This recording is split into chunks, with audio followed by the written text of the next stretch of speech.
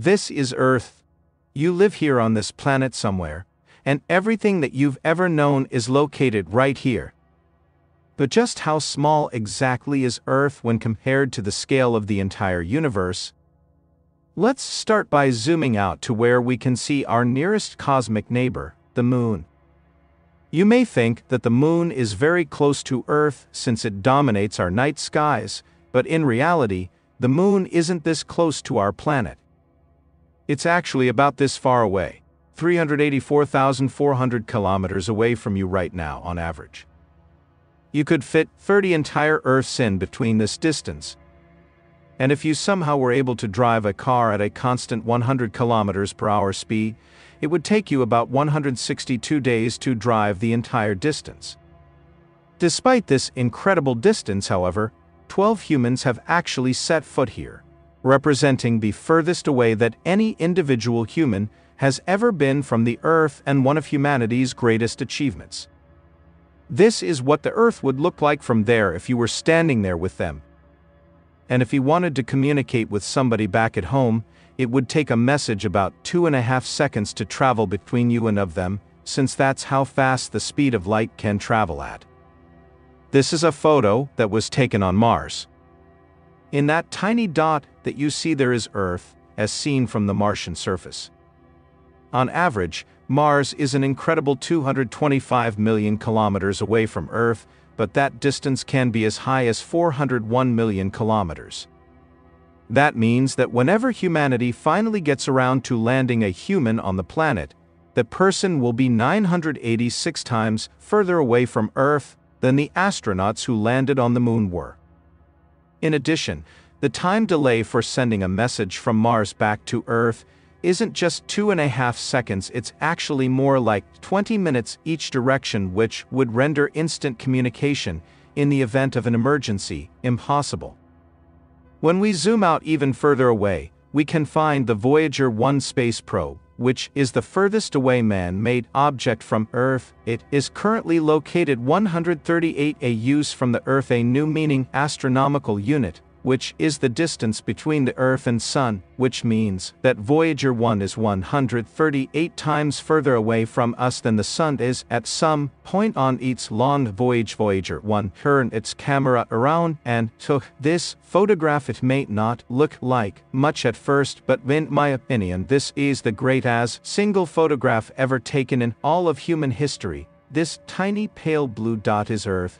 And I don't think that anybody has ever said something as amazing about this as Carl Sagan, when he said, "If you look at it, you see a dot, that's here, that's home, that's us on it." Everyone you ever heard of, every human being who ever lived out their lives, the aggregate of all our joys and sufferings, thousands of confident religions, ideologies, and economic doctrines, every hunter and every forger, every hero and Howard, every creator and destroyer of civilizations, every key and every peasant, every young couple in love, every hopeful child, every mother, and every father, every inventor and explorer, every teacher of morals, every corrupt politician, every superstar, every supreme leader, every seat and so dinner in the history of our species, lived there on a mote of dust suspended in a sunbeam. Voyager 1 is currently traveling at 17 kilometers every single second, but even at that speed it won't break out of the reach of our solar system for another 30,000 years. Once we go beyond the solar system, we arrive in our interstellar neighborhood here.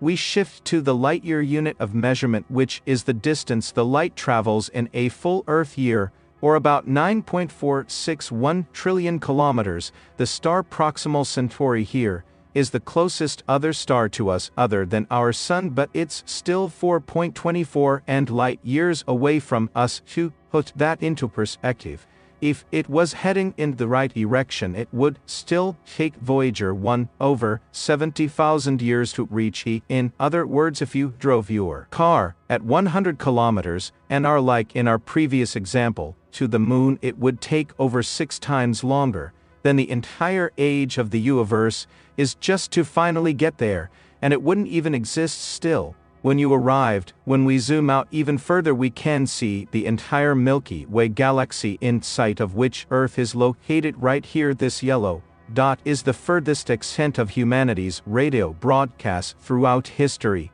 which means that any possible aliens who live outside of this range are totally unaware of humanity's presence, its complete silence outside of this yellow dot, as far as we are currently aware.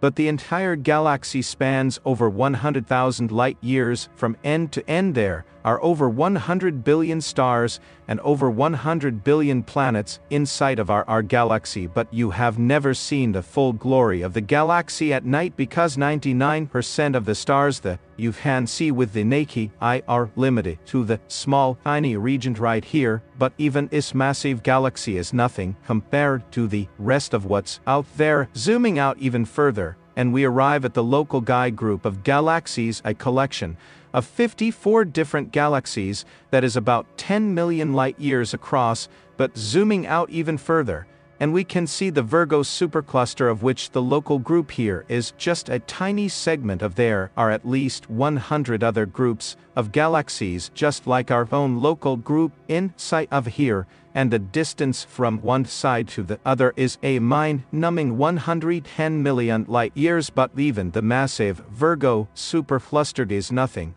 but the quiet and tiny lobe of the Great Lani, a chaos supercluster, an enormous structure that is home to our galaxy, as well as 100,000 other galaxies. The distance from one side to the other is 520 million light-years, but from even there we can zoom out all the way to the entire observable universe and see that even the Titanic Lani supercluster is just a tiny and insignificant part of everything. This is the observable universe, and it contains everything that we know of. It is home to at least 2 trillion different and individual galaxies, which together contain more stars than there are grains of sand on the entire Earth. The distance from Earth to any side of the observable universe is 46.5 billion light-years, which means that the entire with his 93 billion light-years across. What's perhaps even more interesting, however,